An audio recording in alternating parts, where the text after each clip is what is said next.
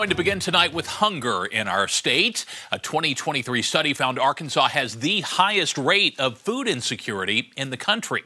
Well, tonight, in response to that, Little Rock City leaders voted to create a food commission to tackle hunger in the capital city.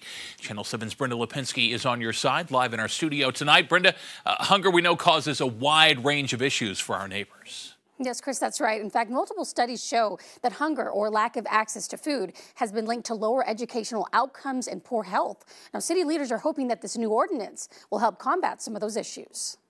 All those in favor, please say aye. Aye. Aye. All those opposed, please say nay.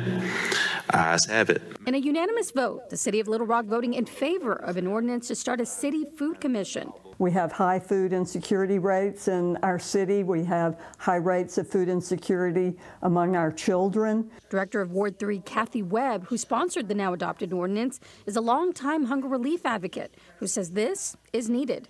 Around 65% of the children in the Little Rock School District qualify for free and reduced meals. So it cuts across area of our city, it cuts across race, it cuts across age, and we have too many people who are food insecure. The commission will be made up of 7 members, including a member of the Little Rock Board of Directors, a person in urban agriculture, a hunger relief advocate, a retailer, and 3 interested residents who will serve as an advisory board for the mayor and the board of directors. A key part of the commission is to work on the recommendations that were made by the Food Desert Task Force.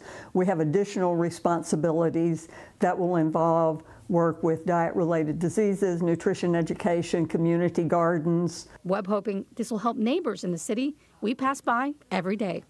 And we don't always know who is food insecure. More often than not, it can be somebody who's working 2 jobs trying to make ends meet. It can be a senior who's living on a fixed income and has to choose between having enough money to buy medicine and having enough money to buy food. Now, the 7-member commission has 3 open spots for Little Rock residents. Webb says that they'll also be needing master gardeners who would want to participate and look after a hunger garden. On your side, I'm Brenda Lipinski. Okay, Brenda, thanks so much. The commission is also charged with crafting food policy to be considered by the board.